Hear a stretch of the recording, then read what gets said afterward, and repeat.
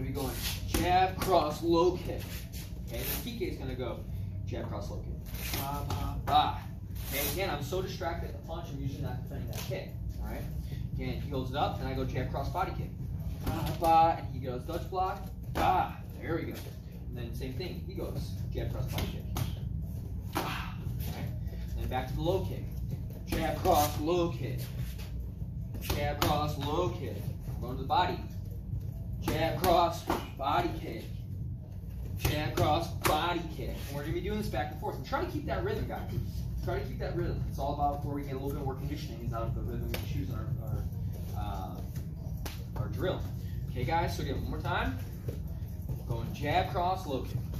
Ba, ba, ba. He goes jab, cross, low kick. Ba, ba, ba. Good. Then body kick. Jab, cross, body kick. Jab, cross, body kick. Okay, and that's what we're going to be doing. Do you guys have any questions before we start? Obviously, you guys, inside kick, body kicks. Cool? Cool? All right, guys, let's get